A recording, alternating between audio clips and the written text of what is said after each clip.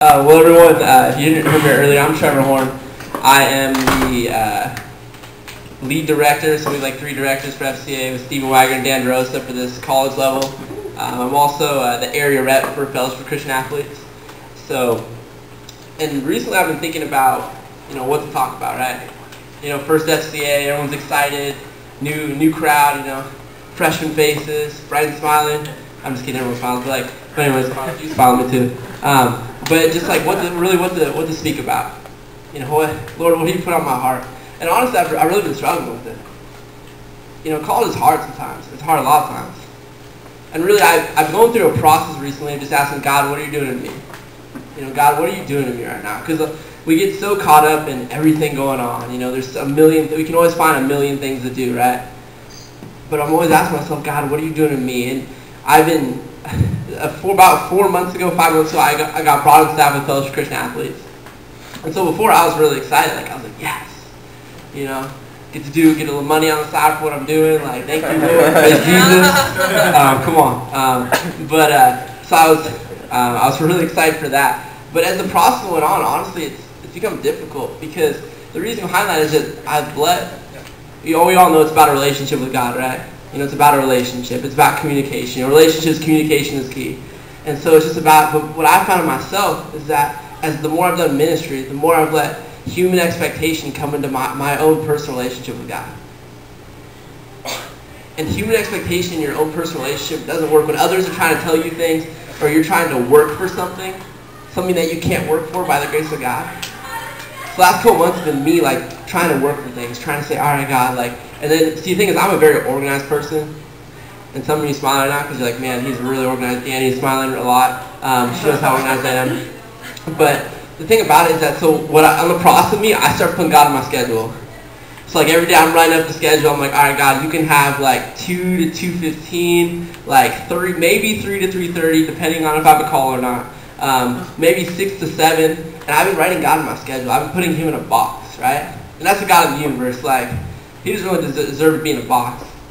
But that's what I've been doing. And since school started, right? It's gotten even worse. I haven't been spending time on my word. I haven't spent time praying. Because things get busy. I can always find another thing to do outside of my relationship with God. And so and honestly for me, last couple weeks, I've kind of gotten burned out a little bit. I've gotten burned out at times with my relationship. Because it hasn't been a relationship. And I don't know if you've ever felt burnt out or stale or just you need a renewal in your faith. That's how I felt. But luckily, the Lord would talk to Ezekiel. On your little papers, I put part of the verses, not the whole thing, because I only get so many copies, so I had to cut it down to half a sheet. But Ezekiel 37 says, so this is Ezekiel, this is the Old Testament. He is an Old Testament prophet. I don't know what you know about prophets, but prophet really is, obviously everyone knows, he predicts the future, right? Well, yes, he predicts the future, but also more than that, he is able to tell existing truths and what's going on in the generation that's going on right now. And so Ezekiel 37 starts out, verse 1 says that the Lord took hold of me, so Ezekiel, and I was carried by the Spirit of the Lord to a valley filled with bones. Sorry, the valley filled with bones. I grew up, I want to be a paleontologist. I fell off from that because I'm doing ministry now. But I wanted to be a paleontologist for a long time. I watched Jurassic Park, that was my movie. But anyways, so the valley filled with bones. So verse 2 says, he led me all around among the bones that covered the valley floor. They were scattered everywhere across the ground and were completely dried out. Then he asked me, son of man, can these bones become living again? It's this is a weird sight, right? Ezekiel's probably Lord, what are you doing right now? What's going on? So he's seeing these bones, right? He's seeing a dried out valley. I don't know if you can visualize that right now, but Yakima, yes, it's like Yakima. If you've been to Yakima, it's like that. Eastern Washington is like that. Add the bones in there and you got it. They seem that. So he goes on. So he says, "O sovereign Lord," I replied, "you alone know the answer to that." Well, he's yeah, God, you know all the answers. Come on. Don't play games with me right now. But then, so verse 4 says, then he said to me, speak a prophetic message to these bones and say, dry bones, listen to the word of the Lord. This is what the sovereign Lord says. Look, I'm going to put my breath into you and make you live again. I will put flesh and muscles on you and cover you with skin. I will put breath into you and you will come to life. then you will know that I'm the Lord. So verse 7, so obviously Lord's giving instruction to Ezekiel, right? He's giving instruction, hey, do this. Do this. It usually works. Works pretty well. So verse 7 says, so I spoke this message just as he told me. Suddenly as I spoke, there was a rattling noise all across the valley. The bones of each body came together and attached themselves as complete skeletons. Then as I watched, muscles and flesh formed over the bones. Then skin formed to cover their bones, but they still had no breath in them. Verse 9, then he said to me, speak a prophetic message to the wind, son of man. Speak a prophetic message and say, this is what the sovereign Lord says. Come, O breath from the four winds, breathe into these dead bodies so they may live again. Verse 10, so I spoke this message as he commanded me, and breath came into their bodies. They all came to life and stood upon their feet, a great army. And then we jump down to verse 14, it says, I will put my spirit in you, and you will live again, and return home to your own land. Then you will know that I, the Lord, have spoken, and I have done what I said. Yes, the Lord has spoken.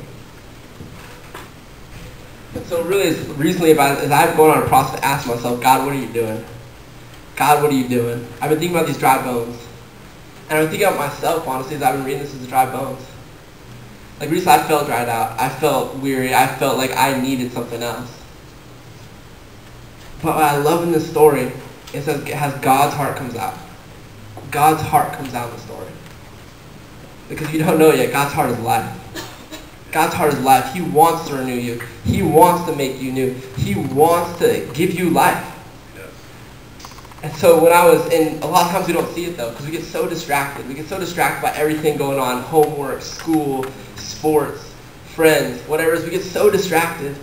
And for me, I got my human expectation going in here in my own relationship. And so the verse though, to read again, verse 14 says, I will put my spirit in you and you will live again. I love this verse because he doesn't say, oh, you're going to live and then somewhere along the process I'm going to put my spirit in you. Somewhere, it'll come along. No, he says, I will put my spirit in you and you will live again. Like that's a promise, if I ever heard one. That's a promise from God saying you will live. But all you have to do is all you have to do is just turn to him. Turn to him and just look at him. Because he's breathing life in you, I promise you that. He's breathing life in you. He's talking to you right now. Are you listening? For me, I've had to, in my schedule, whatever else, I just make sure I find time for God. My daily process, I'm just like, all right, God, what are you doing here? What are you doing here? I've been asking myself that, and the last week or so, I felt revived, guys. I felt revived, because every day, yes, I don't know, I'm not perfect, none of us are perfect. By the grace of God, God's breathing life into me. God gives me another step. God gives me another opportunity. And so I love this verse. It says, I'll put my spirit and you will live again and return home to your own land.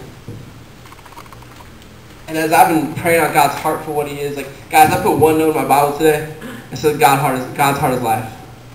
That's all I got. I don't got a lot of notes here. God's heart is life. Because every day, and on this campus, I don't know how many of you were at the Awakening event a couple weeks, whatever else. And when I came in my freshman year, and a couple of you can attest to this too, when I came in this group, we had 6 football players. I loved it still. But it was 6 football players upstairs in this room up in the sub. And we'd get in every 2 weeks. Taylor's final too. There was a couple girls too, don't worry. They came along later. But sorry, Taylor. But there's 7 of us. 6 football players and a girl. But but the thing about it, guys, is that there's 7 of us, right? There's 8 of us. The group grew to 12 or whatever else. But for me, it was just seeing what God is doing. Look around this room. There's more than 7 in this room right now. God is stirring something up on this campus. If I could speak over you guys right now, God is doing something on this campus. Believe it. I got told when I was coming from high school, when I was coming from high school, people were telling me, oh, you're going to UPS. I went to private, conservative Christian high school, and they were telling me, oh, you're going to UPS. Oh, you're going to UPS. One of those kind of things. And I don't believe that, guys. Look around this room. Believe what God's doing. Believe what he's doing on this campus. He's raising up dry bones. He's breathing life into a campus. And it's not going to stop. I promise you that. But it takes each of us just finding him. Seeing that breath. See that breath, guys. I promise you it's there. I promise you he's breathing on you. The problem that I've had is that I haven't looked at him breathing on me. I haven't just spent time saying, all right, God. Because I promise you, when you spend a little bit of time, just give him a little bit of time. He is breathing life onto you.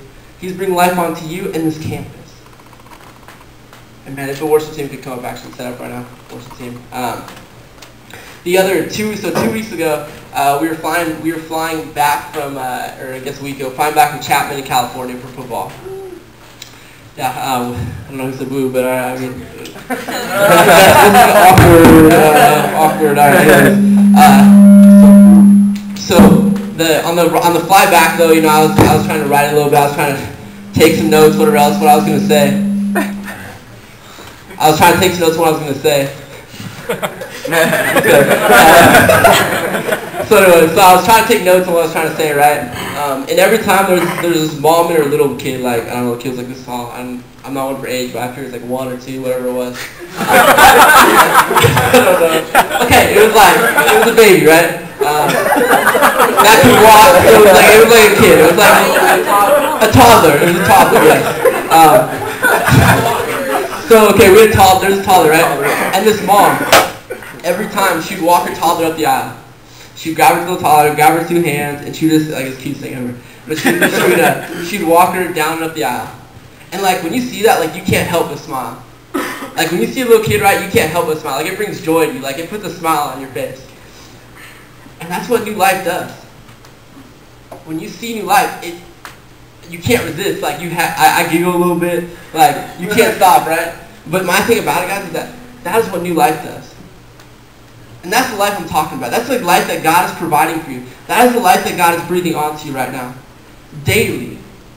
It says His mercies are new. It says His mercies are new daily, every day. And it means that His grace is new every day.